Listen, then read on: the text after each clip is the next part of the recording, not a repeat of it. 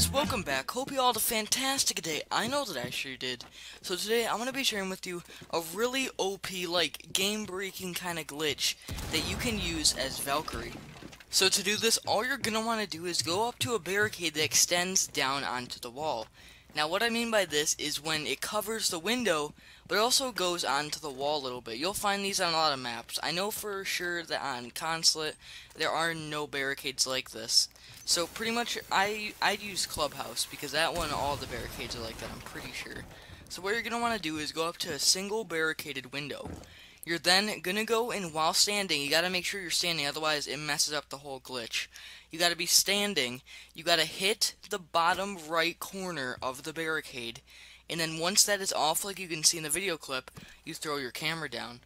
Now, to you, the barricade will fall off, but you're going to want to have somebody in your party or just in game chat tell you if it has fallen off for them. Because if it has stayed on for them, you'll know that it has worked. Now, you may be wondering, why is this glitch so OP? Well, you can see through barricades and the other team can. If you don't get where I'm going with this, you can shoot people and they won't know you're shooting at them because the window won't be open on their screen. So you can vault through a barricade that they're going to see. First of all, you're going to freak them out because they're going to wonder how you're doing that.